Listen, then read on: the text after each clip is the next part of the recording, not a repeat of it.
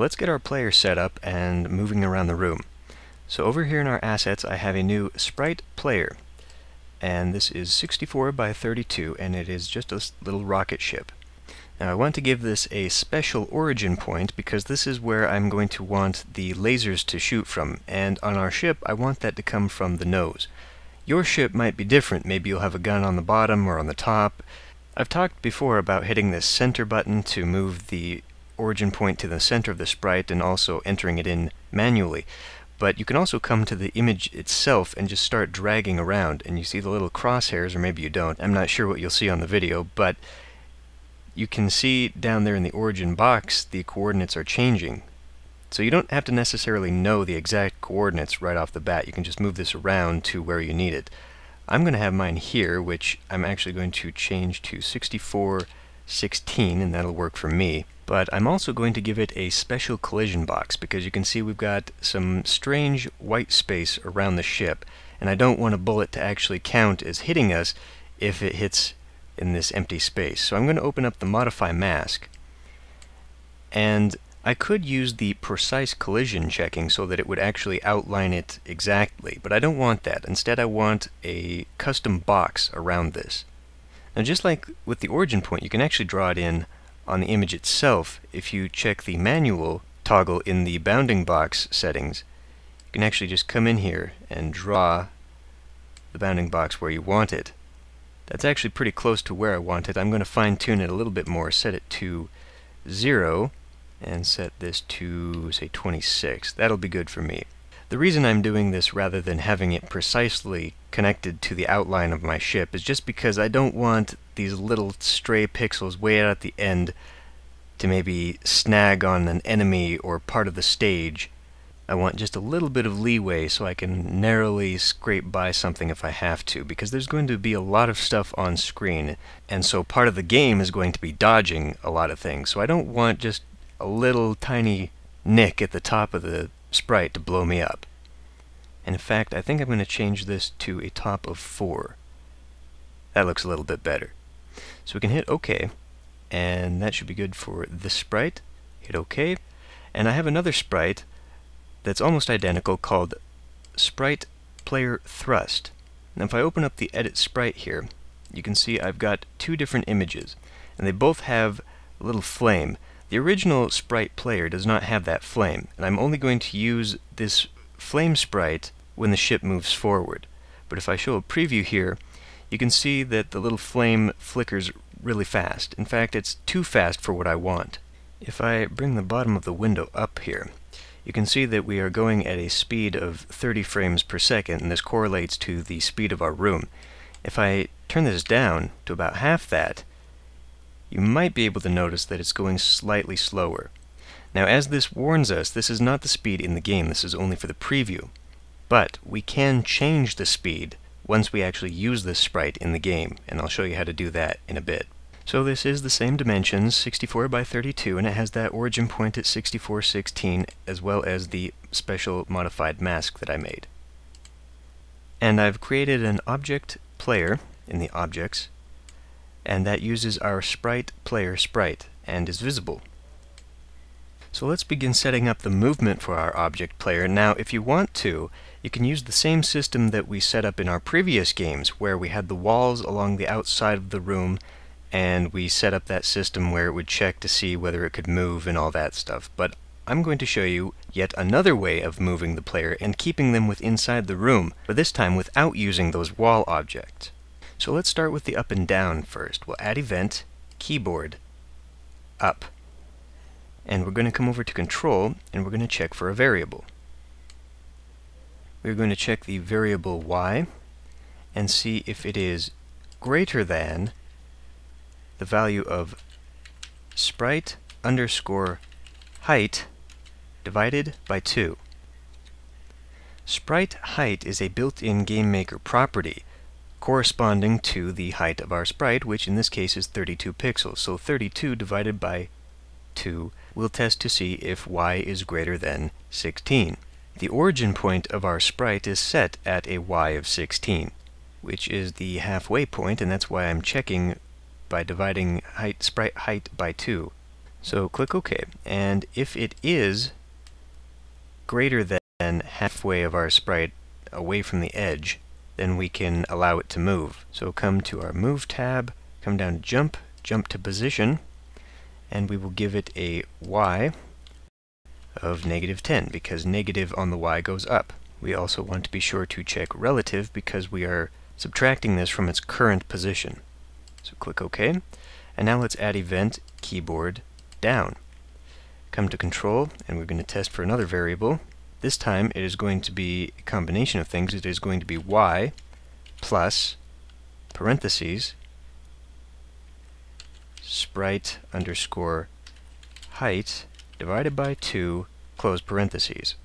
Since the sprite's Y position is at 16 and sprite height divided by 2 also equals 16, this will equal 32, or the bottom edge of our sprite.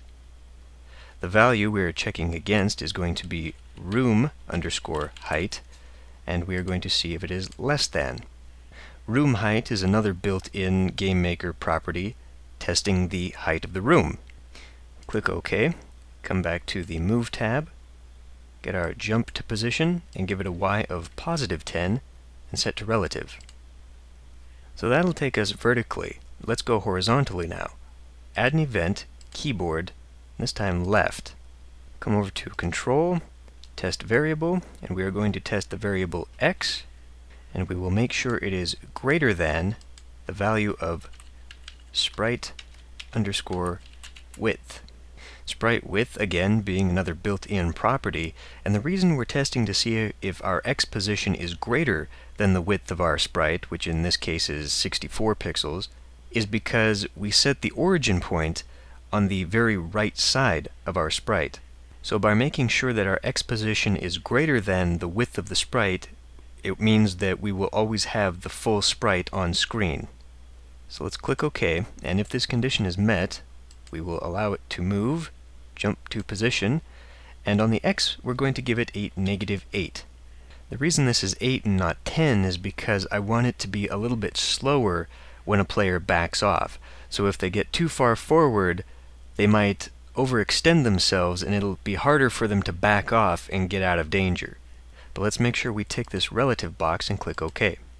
We have one final direction, add event, keyboard, right, and this one is going to be just a little bit different, because when we go forward I want it to play that sprite player thrust that we created.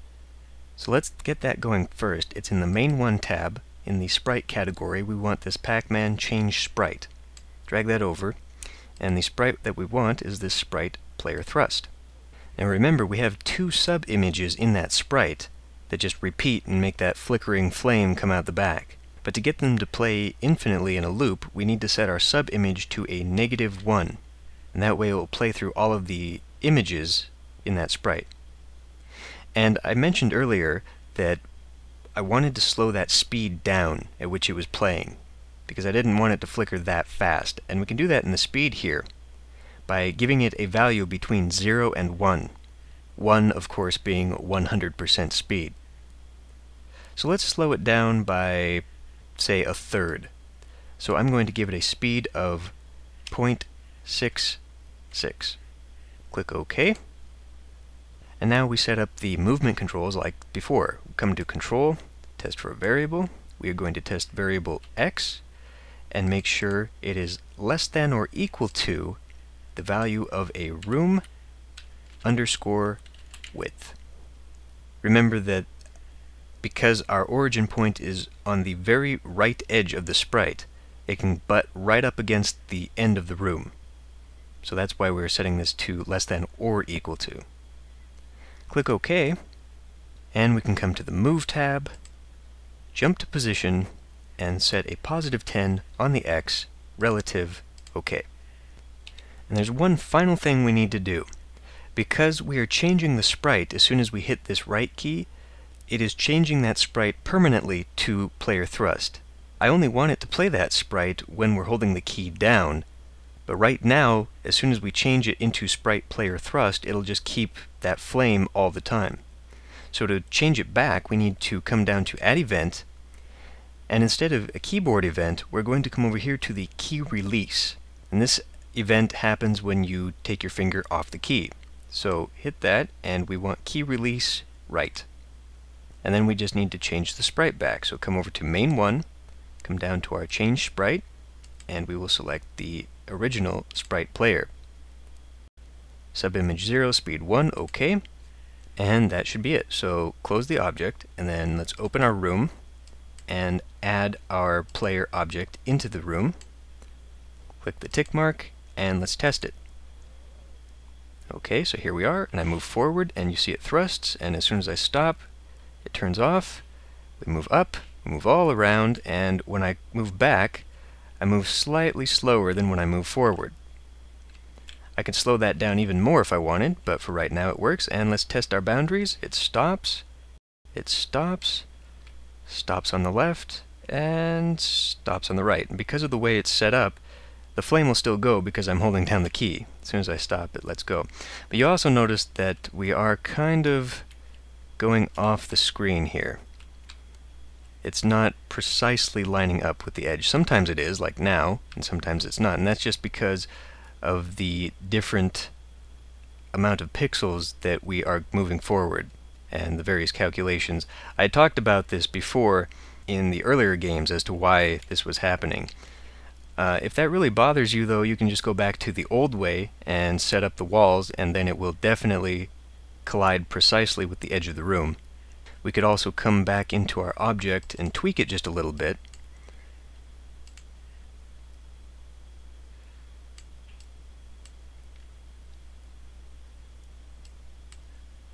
So say if I came to our right and came to our room width, I could say room width -6, and that might offset it by 6 pixels, so we wouldn't go completely off the edge. It's up to you, though. But we can move the player. Now we should look at getting the player to fire a laser.